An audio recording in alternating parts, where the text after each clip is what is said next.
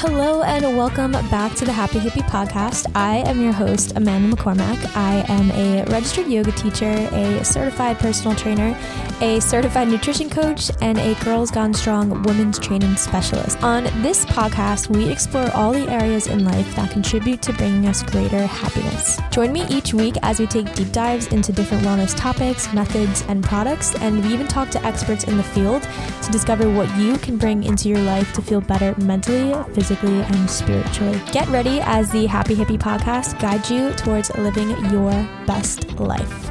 Hey, welcome back everybody. This week we are diving into a totally new topic, and I also have a new kind of format that I'm doing.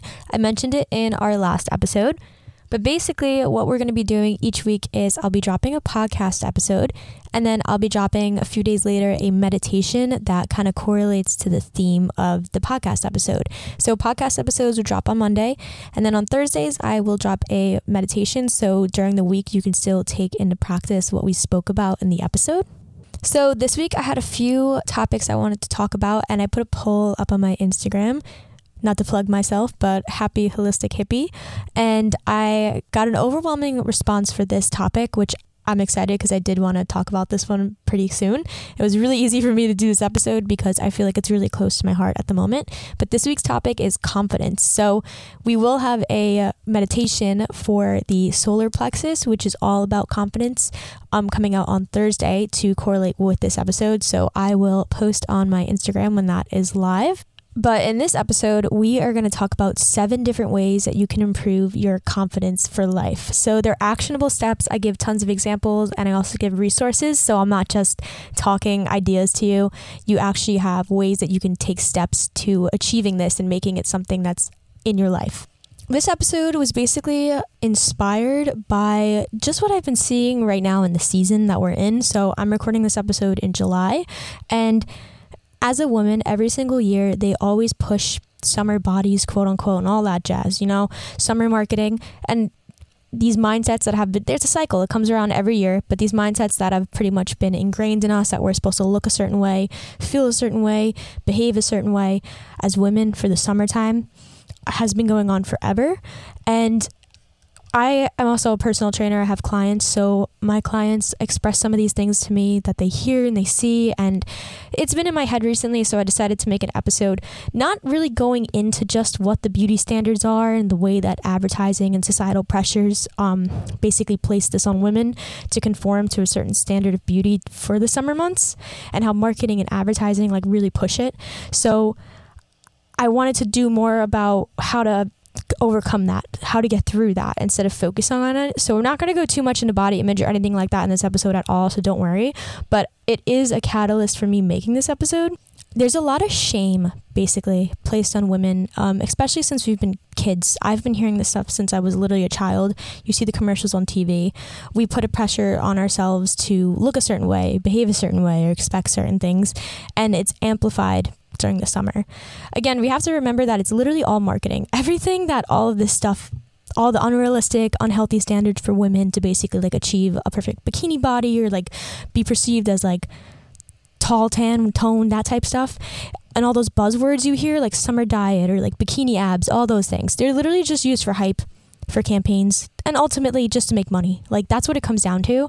And it sucks because it's been pushed in our heads for years and years and years, and then other women also pick up on it. So I've heard these things reiterated to me by my own mom, but I know it's not her doing it out of evil or spite. It's because that's what her mom told to her, and other people told to her as a kid. Everything that's ingrained in people's minds is because of their subconscious. And when you're a kid, you pick up on what you hear, and when you grow up, especially being a female, as a literal child, you're exposed to this and it sticks with you.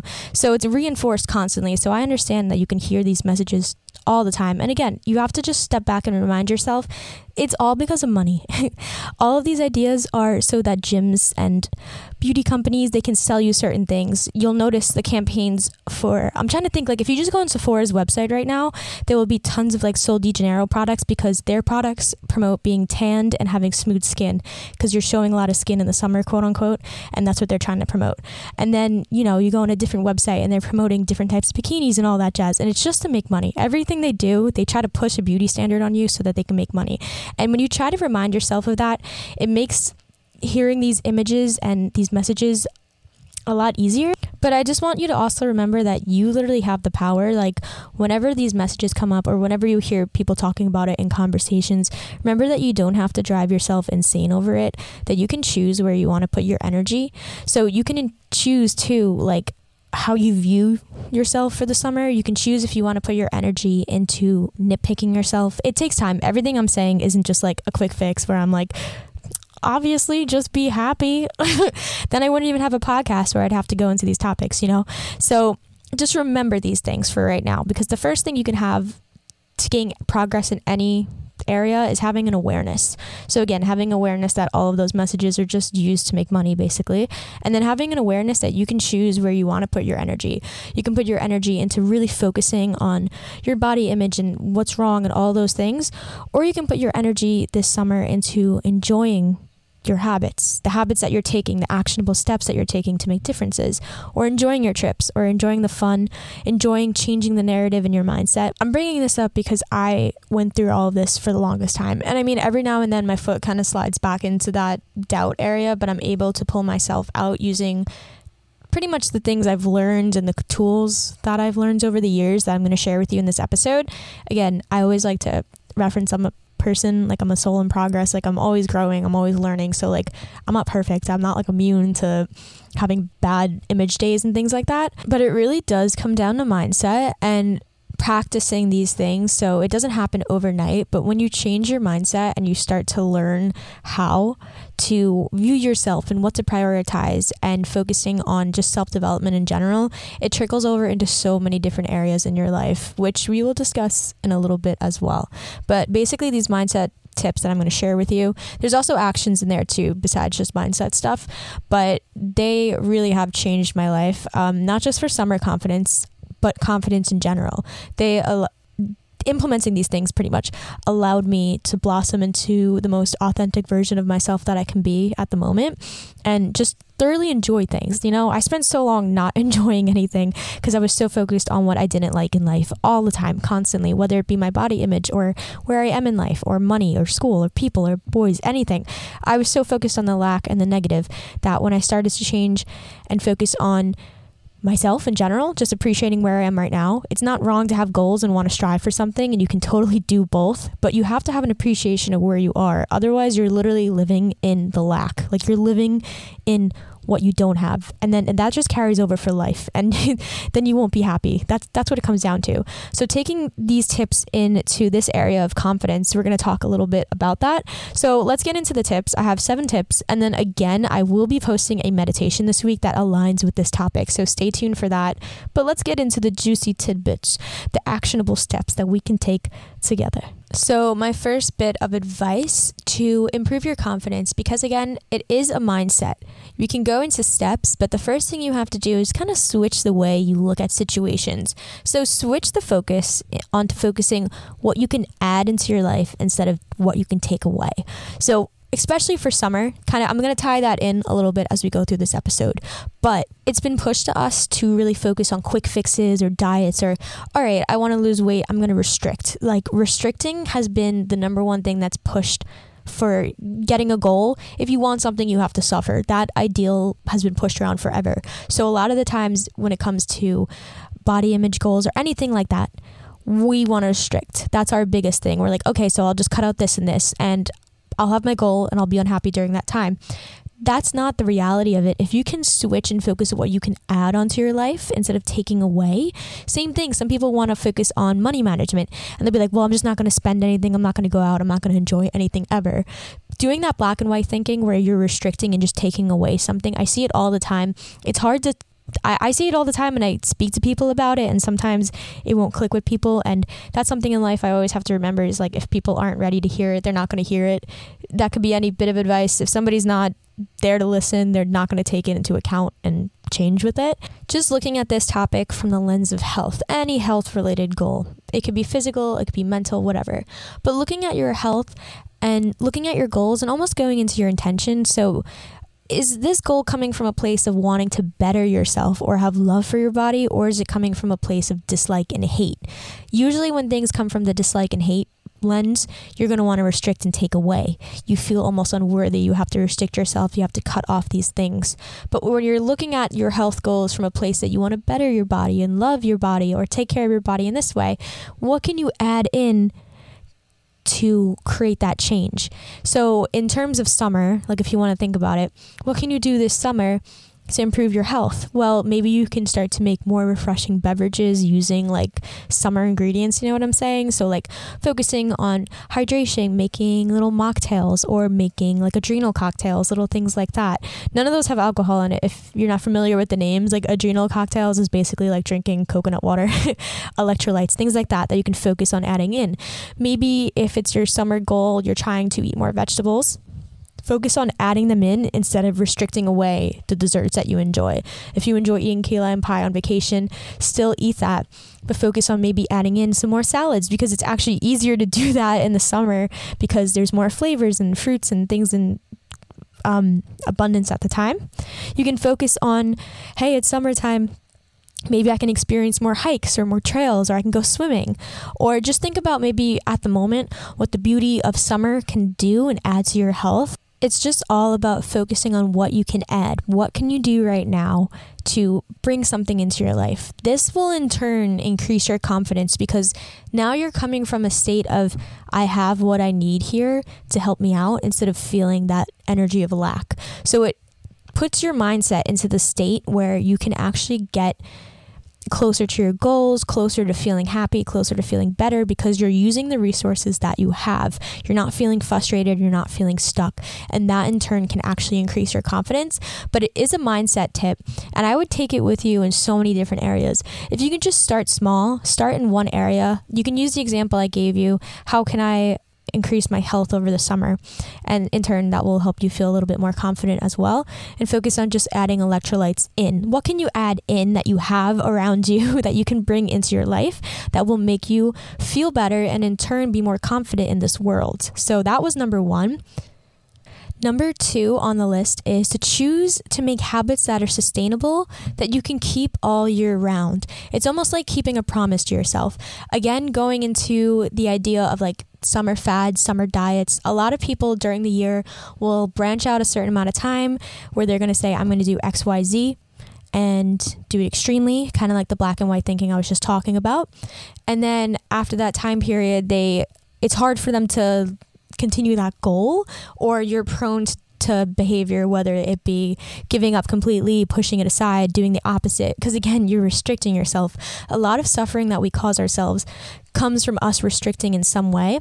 So using this time to build habits, think of habits as, if you've ever read the 4 agreements, think of it as like an agreement to yourself. Think of it like a contract you're making with yourself. Like when you keep your word to yourself, you in turn boost your confidence, because if you always say you're going to do something and then you quote unquote fail or don't achieve that, then your confidence goes down, your trust in yourself goes down, because you're setting yourself up I don't want to say setting yourself up for failure when you do those types of short-term goals, but you're just putting yourself in a hard position, you know? It's like saying that you're going to start waking up at 5 a.m. when it's something you've never done before and you work nights. Like, it's something that you can choose a habit that's going to be more sustainable, or a promise to yourself that you can actually keep. And in turn, you're building that trust with yourself. And you're showing up for yourself. You're telling yourself, like, I am this type of person and this is something that I do. And then it makes you confident in that. This also kind of reminds me of what I'm saying. The book Atomic Habits, one of his tips for making habits stick, condensed basically in my vernacular, he says that when you identify with something, so you identify as a morning person, or you do these things, it adds to your identity and your ego like eats it up. So your ego is like, yeah, I'm a person that gets up and goes to the gym. Like, so that type of mentality like improves your confidence in a way. You should read the book because I did like a partially okay job explaining that. I really paraphrased it, but what I meant was like the part of your brain, the ego side of it, that likes to attach itself to identities. It loves to identify as somebody that does X. And when you keep a promise to yourself and you're able to do something, which again, don't feel bad if you're not able to do those big goals you set, because sometimes we put ourselves in a really compromised position. If you can just go back, revisit maybe the goals that you felt like you couldn't achieve and break them down into really small actionable steps. I can do a whole podcast episode on building habits and like how to get them to stick a little bit. I believe my first episode gives some advice in that if you want to check it out, but the book Atomic Habits is really good as well. But if you break it down into those little actionable things and you reevaluate or go through those goals right now, then you're going to be able to actually get them done and not feel that shame. Confidence and shame, if you want to get into chakras real quick, get a little metaphysical here. The solar plexus chakra, when it's unhealed, you feel shame. And the opposite of that is an adjective would be confidence. So when you feel shame, when you feel like you can't do things or you haven't been able to do them, or like you're a kid and you show up to shoot a basketball in gym class and you miss it, you're going to identify yourself as somebody who can't play basketball and you're going to feel shame over that. But again, if you can set yourself up for very small actionable steps in different areas of your life and you can hold your word, it could be something really small. For me, I get more confident when I tell myself I'm going to read one page of a book a night and I actually show up and do it, because sometimes it's hard for me to get through a few pages. But if I tell myself I'm going to read one page and then I show up and do it, it's like a tick on the confidence list. You're slowly moving up. So try starting small. I know sometimes people don't want to hear that. They just want to jump to the big things.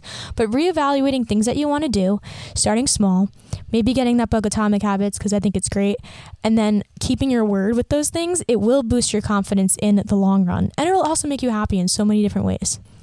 Number 3, we're going to get a little bit more into the nitty-gritty of confidence. So take a second and think about how you talk about yourself, whether it be to other people, when you're making comments to yourself when you're in the kitchen and you drop something and you call yourself an idiot, or if you like to make jokes about yourself and you use a lot of self-deprecating humor. When we talk bad about ourselves in any way, our mind internalizes that. And like I said earlier, the first step to everything is just becoming aware. So before you can even take like big steps on it, just notice how you talk about yourself during the week. And if you find yourself talking negatively about yourself to other people, or if you just do it in private or you make jokes about it, changing that behavior is going to help make you more confident. So upgrading the words that we say about ourselves or about things that we like and enjoy, I would suggest the first thing to do is start to journal, or maybe just take a few minutes to journal about what qualities you enjoy in yourself. If you can really pin down kind of stream of consciousness, set a timer for 5 minutes, put the quote prompt down. What do I enjoy about myself? What do I like about myself? And it can be like literally like something that like a 5-year-old would do in kindergarten, where you just like, I like my hair, like the color of my nails today, whatever. It could be physical. Then you can go into like, I like that I'm kind to people. I like that I care. I like that I wait for people to be done with stuff. I don't leave them hanging. You start to get deeper into it. So the more that you do stream of consciousness writing, the more things you can find that you love about yourself. And then maybe you can find one thing to focus on for that week. And you can write it and you can keep it pinned up on your mirror. You can do so many different things with that one quote, or you can just journal on it every day, or just keep it in the back of your mind. And then almost like reinforcing a dog when they're learning something, whenever you catch yourself slipping into a negative thought about yourself, you can just immediately follow it up with, but I'm kind to others. Something like that over time helps train your brain a little bit if you find yourself in the cycle of shitting on yourself a lot. Another example of that is, let's say you're going out somewhere and you're breaking out, because for me, that makes me I feel unconfident when I'm breaking out, and sometimes I really focus on it and it's like all I'm thinking about when I'm out. And if those thoughts are getting in your head, maybe take a moment to just start listing in your head almost gratitude. I feel like gratitude meditations are in general just turning to what you have, getting out of that lack mindset, getting out of I don't have this, which in that situation, I guess would be clear skin. So I'm focusing on the fact that my skin isn't clear, right? So in the moment, I can just start focusing on other things. I can say, I'm excited for this. I have this. Just get excited about the things that you like and enjoy. And you almost become like a hype person for yourself for a minute. If you can spend like a minute doing a cheerleading sesh, being like, I literally am going to this awesome event. I get to see all of my friends. My hair is looking really good. I got this new eyeliner. I love the color of my pants. I love the color of my nails. This is looking good. I got my eyelashes done.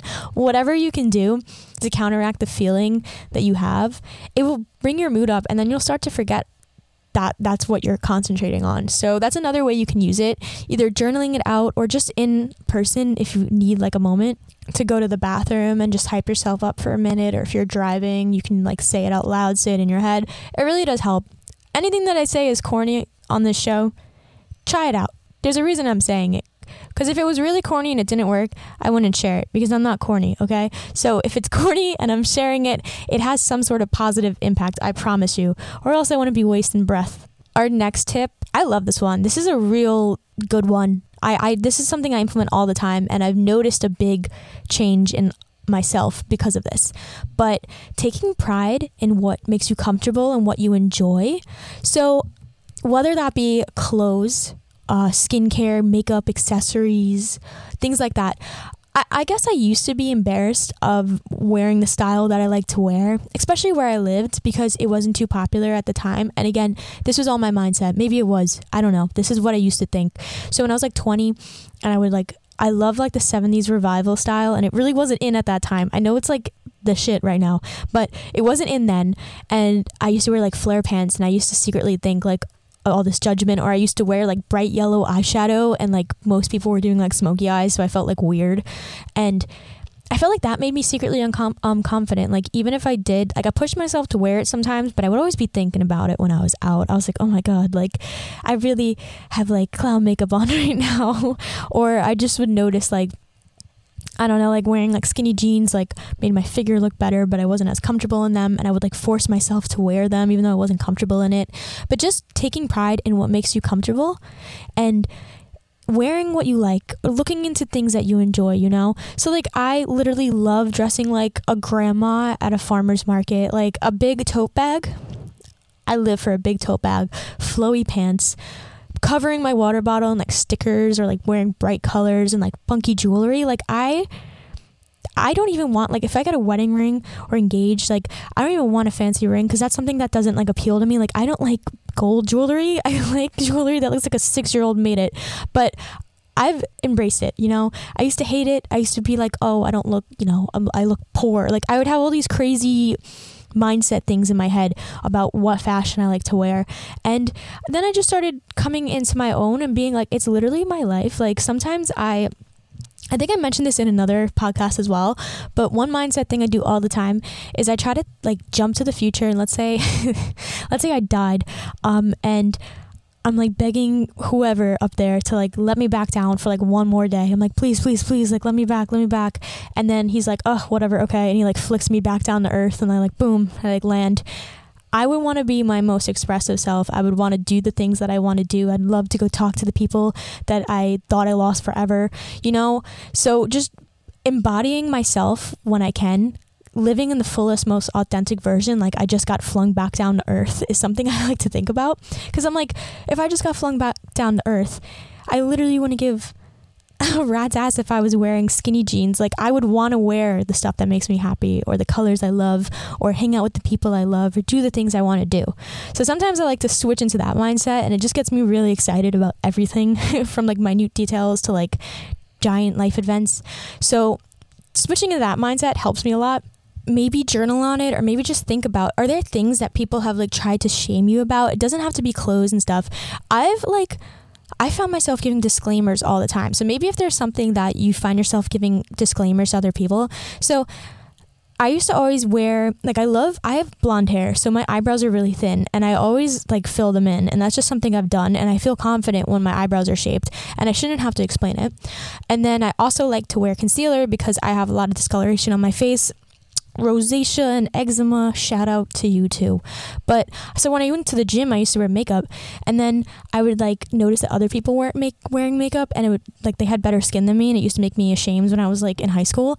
And then sometimes I felt more confident when I had like, I don't know, just like I was ashamed of wearing makeup to the gym is like what I'm trying to get at, because of other people's comments and things like that. I don't think anyone ever actually said anything to me, but I always secretly felt like a shame, but it was in my own mind.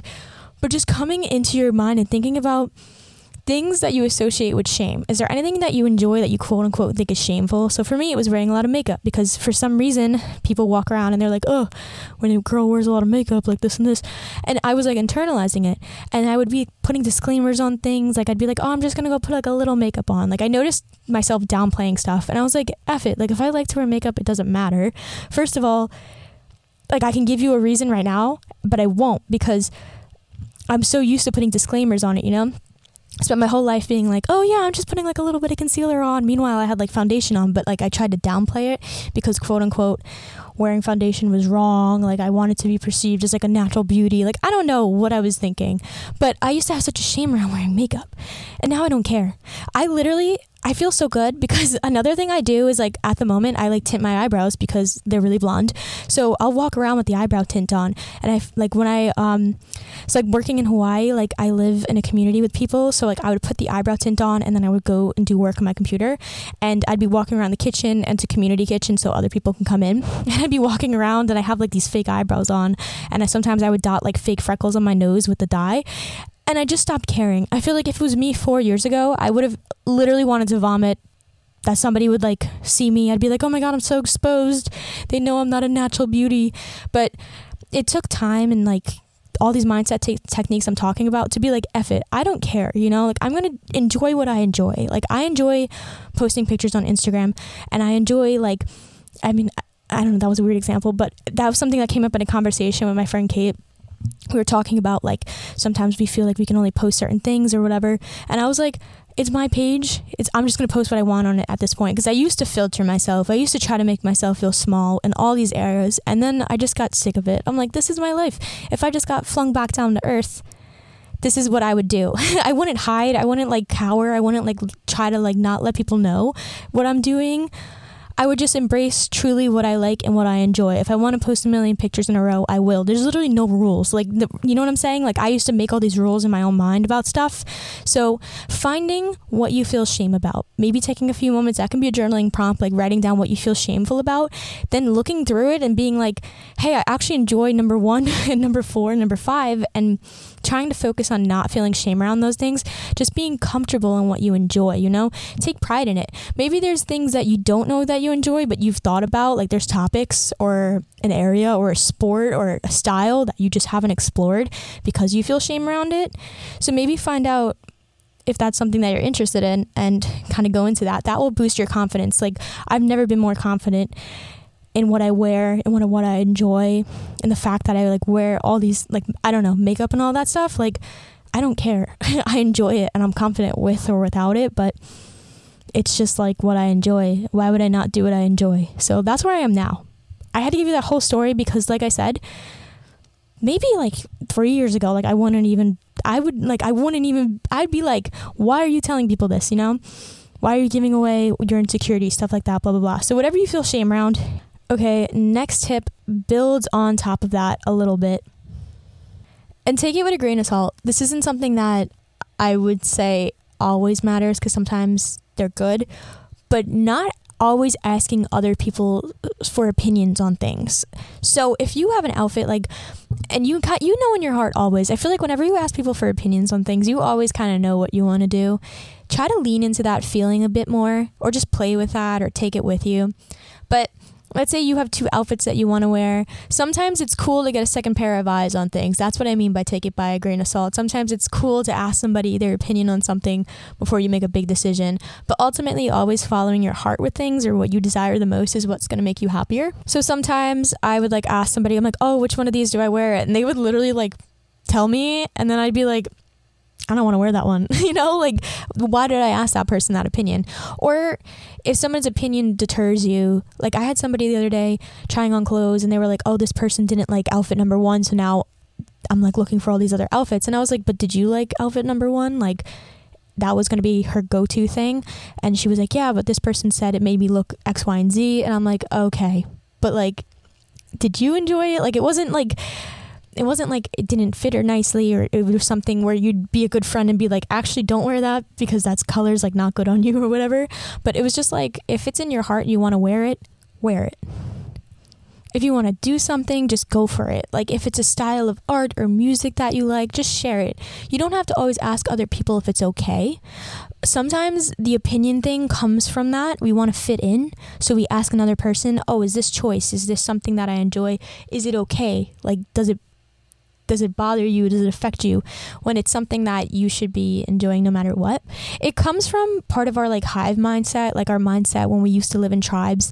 And if we did something that the other people in the tribe didn't like, they could boot us out and then we would have to be fighting for survival, you know?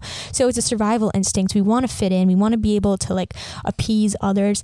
It can come down to like a weird form of people pleasing too. If you find that you have people pleasing tendencies, which usually come from wanting to fit in and it's survival based, a lot of root chakra stuff, it could come from that. And check with yourself to see if you're asking people a lot of the times if your style of expression, your this and that. I see myself do it all the time. I'm with friends a lot too. Girls, get ready for this one. When you take like Instagram photos and you're asking somebody if you look better in 1, 2, or 3, and you're like, is 2 good? Is 3 good? Like usually there's one of them that you're leaning towards the most because you enjoy it. Again, having an opinion, somebody else like bring something up to you can always help. I'm not saying opinions are the devil, but most of the time you always know. You know, it can come from a people pleasing thing. You just want to fit in. You're like, hey, which one of these is like the best? So just checking in with yourself there, knowing that you don't always have to ask other people if it's okay to do something. And my last point is one of my favorites, like, because it really ties everything in that we've been talking about together. The root issue to all of this, to feeling quote unquote unconfident or feeling like you're lacking something, is because we're looking outside of ourselves to feel complete. And this can carry into so many other alleyways in our life besides just confidence. It's basing our worth, our happiness, our joy on something that is unattainable, something that is outside of us, something that we constantly have to find, fetch, search for, make a journey for, and that's when we'll be happy. So that's a common problem that you'll see a lot in humanity, is placing that sense of love, joy, happiness, enlightenment. It's something that you're searching for. It's something that you have to find, thinking that it's not already a part of you, that it's a separate entity. You'll hear it in different scenarios when somebody says, oh, when I have the money, I'll do this, or when I have this type of clothing, or my body looks a certain way, when I can wear these type of jeans, when my partner does this, when I have a husband, when I do this and that, then I'll be able to X, Y, Z. So looking for that answer and looking to feel a certain way, to feel a certain emotion, again, whether it be happiness, joy, or success, when it's derived from something outside of you, will never be the answer. It's pretty much just a hunt that you're going to go on for life if you think that way. You need to reframe your mindset to finding that feeling of completion within yourself. Living this way will help with so many things outside of just confidence and body image. Again, you have to remember that it's not just like snap, oh, okay, you're right, I'm gonna go on from this and be happy. It's a work in progress. You have to do some of that self-work. You have to dive in. You have to live in the moment and get out of that lack mindset by focusing on things that you're grateful for, or tuning into some gratitude practices, you know, playing up with what you already have and digging into what you enjoy, you know, exploring things that maybe you never let yourself enjoy. Doing these types of things will lead you to feeling fulfilled in what you have. And again, it's not wrong to have goals or strive for something, but if you don't appreciate what you have now, like I said at the beginning of this episode, you're just living in that state of lack, you know, you're making yourself feel quote unquote unconfident because of this. And I know how uncomfortable it can be because again, I slip in there from time to time, but take it from me, when you put the time in to do self-work, your life is always going to be better. You know, you're always going to be on a journey, but that journey will be much more satisfying. You'll take in more abundance because you'll just notice what was already here. It's a weird game of just kind of like unfogging a mirror, like letting the fog dissipate around you and seeing what you already have, seeing that you already have the resources to do what you want. So maybe you're not in a place you want to be in, but by hating the place you're in now, it's not going to help you get to that new place, you know? Noticing what you have now, like if you're on a deserted island, what are the resources that you have here? What are the things that you have that you can take advantage of, whether it's in yourself, whether it's on the land around you, to get you to that new spot? So just really tuning into that. It's getting out of black. When you realize that abundance, that appreciation for yourself and the world around you, it's going to boost your confidence. It's going to do things beyond boost your confidence. It's just going to bring up your total life satisfaction. So maybe a little journal prompt about that last section is to notice where you look for the joy outside of yourself. Where do you look for that validation from others? Where do you look from that validation of, I need this and that? Ask how you can give it to yourself. Or just first get the list of where you look for it. And then secondly, you can dive in and be like, how can I give it to myself? How can I find that appreciation right here? How can I use the resources around me to achieve what I want, but also enjoy the process? So I'm going to leave you with that to think about for the end of this episode. It's just so interesting how it all ties together. These are points that I've just noticed over the years, and it just clicks and makes sense for me now. But it wasn't like this in the beginning. Like I said, everything's a work in progress. But this week, again, I will be dropping a solar plexus confidence meditation on the podcast this Thursday.